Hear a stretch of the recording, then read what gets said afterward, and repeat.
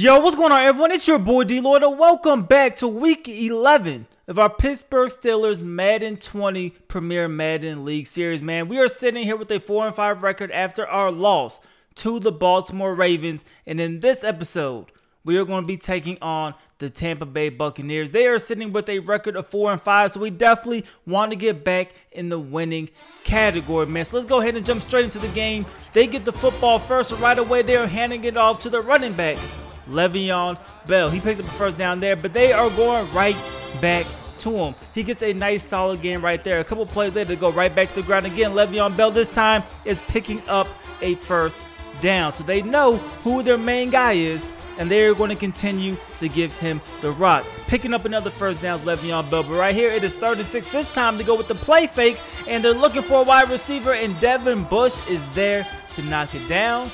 Tampa Bay will have to settle for a field goal, which will be good. So they score first, 3-0. But here comes our offense. Trevor Lawrence trying to find an open receiver. He will find Tyler Johnson making that reception and being brought down at the 45-yard line. 3 plays later, 3rd and 6. Trevor Lawrence stepping up in the pocket, taking a shot down the field, and he is going to find his target, James Washington, down to the 14-yard line. A couple plays later, Lawrence pump fake, looking down the middle of the field, and this time it will fall incomplete, and we will have to settle for our own field goal attempt, which is up, and it is good. So we're all knotted up at 3 apiece. Here comes Tampa Bay going right back to the ground, and Le'Veon Bell's going to find room to run, picking up a gain of about 24 right there. 3rd and 4 now. This is Justin Herbert. He's going to drop back. He's going to find a wide open wide receiver, moving those chains. 2nd and 9. Herbert dropping back again, trying to move to his left. He's looking, and this one will end up being picked off. Kobe Boyce, the rookie, this is his 4th straight game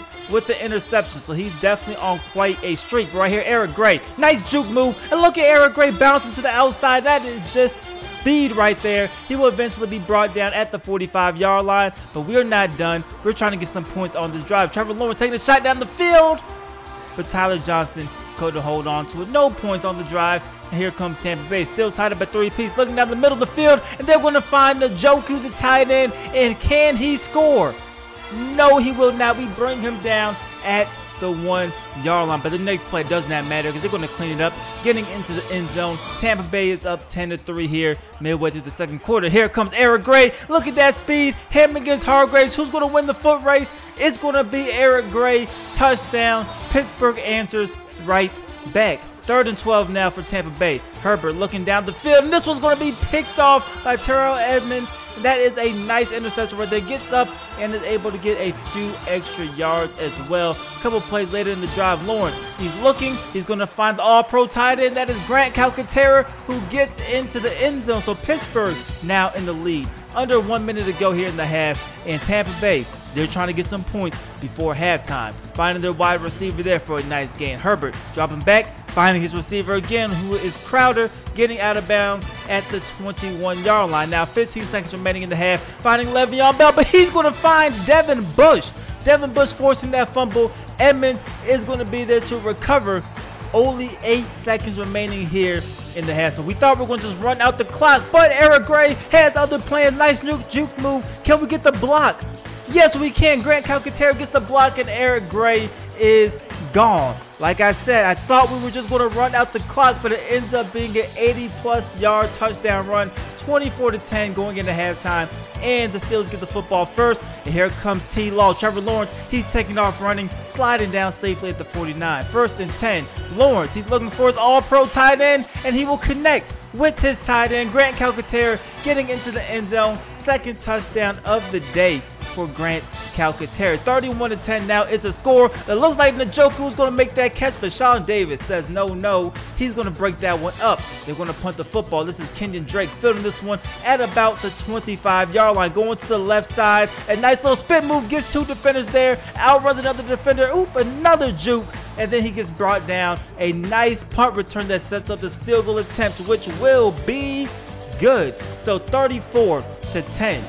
3 minutes to go left in the 3rd quarter. Here is Herbert dropping back, taking a shot down the field. And this is a big no-no because this one's going to be picked off by Sean Davis. I don't know what's going on after the pick, but the pick was still nice. Tip drill definitely comes in handy right there. 1st and 10. Here's Trevor Lawrence. He's taking a shot, and he is going to connect with, once again, Grant Calcaterra, his third touchdown of the day. Right now, the route is on 41-10, but here comes Tampa Bay playing for pride at that point. Nice reception there. Herbert dropping back, looking to his left, and this one will be a defensive pass interference.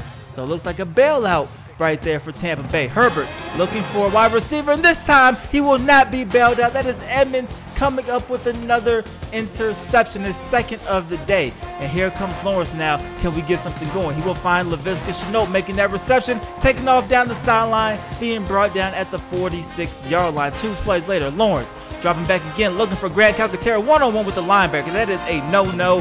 He is making that reception right there. You know he's going to go get it just about every single time. 1st and 10, we have Eric Gray wide open. He is making that reception. He's going to be brought down at the 11-yard line. 3rd and 3, trying to get this one into the end zone. Lawrence stepping up, couldn't find an open receiver, and he couldn't get the first down.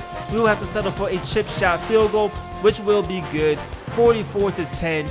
Under 5 minutes to go here in the ball game. Here is Herbert. Like I said, Tampa Bay playing for pride. He's going to find his go-to wide receiver, Mike Evans, making that reception at the 47. 2 plays later, the blitz is coming. They pick it up perfectly, and they're going to find the Njoku making that reception. They are right outside of the red zone. Herbert stepping up in the pocket, looking to his right, and woo! Gets bailed out right there, almost an interception. But this time, he's not going to get bailed out because Devin Bush is in front of that. And now the foot race is on. Of course, he's going to outrun Ali Marpet. But can he outrun St. Brown? St. Brown making the last push. He is not going to get him. Devin Bush with the pick 6. And that is going to be the ball game. 51-10.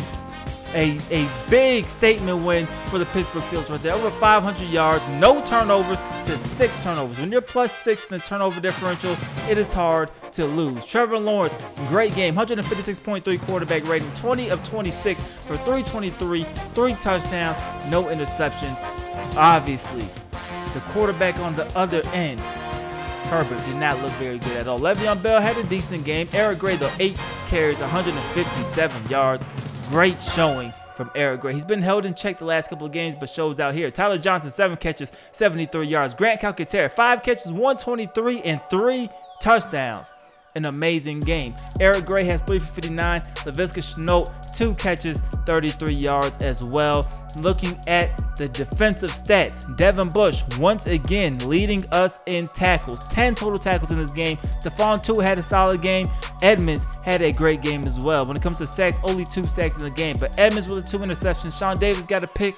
Devin Bush got the pick 6. And then the rookie Kobe Boyce got the interception as well. And after the game, man, we got a ton of upgrades. So Michael Dixon, our punter, he gets an upgrade. We're just worried about power. Really not worried about much else, but he only gets +2 to awareness. Come on, Madden, what are y'all doing? Here is Edmonds now. He had a great game. Of course, he became a superstar in the last episode, so we will upgrade zone. Try to make that A1. His awareness, pursuit, and his zone coverage all move up.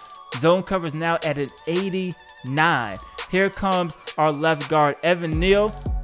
We're going to go ahead and go pass protector here. He's a solid run blocker. Let's try to make him a little bit more balanced. A solid little upgrade. Vance McDonald, the backup tight end. Why not give him an upgrade since everybody's getting upgrades today? Let's go vertical threat. We're just basically trying to slow down the regression. That's all you're doing when you're getting somebody as old as Vance McDonald. A solid upgrade right there. You've seen just about everything go up. Tyler Johnson, his turn now. He gets an upgrade. We're going to go with deep threat. Why not? Of course, he's only out there because Juju Smith-Schuster is still injured. Hopefully, we can get Juju back next week. But he gets a solid upgrade with his deep route going up 3. Eric Gray, he deserves probably more than just 1 upgrade, but he gets 1 upgrade. We're going to use this right here to move up his elusive ability, and his juke move goes up 3, which is now up to an 84. It started off in the 60s, so we're making progress with Eric Gray. He's putting out a phenomenal season, trying to win AFC Rookie of the Year. We'll see how everything eventually plays out. Spin move, we still need to work on that one a little bit, only a 72. And then Alvin Davis Jr., he gets an upgrade. We'll go to man-to-man. But of course, we don't need to see Alvin Davis out on the field. But now looking at the standing, AFC North still very, very tightly contested. You have the Cleveland Browns, 6-4. Baltimore Ravens, 5-4. Us, 5-5. And then Cincinnati Bengals, 4-5. So we definitely have to try to win out at least win a lot of these games if we're going to try to make the playoffs, man. But that is everything that we have for this episode as usual. Hope you guys did enjoy it. If you did, please go ahead and leave this video a like. It helps me out a lot. Subscribe if you haven't already. It's your boy D Lloyd. I'm going to see y'all next time. Peace.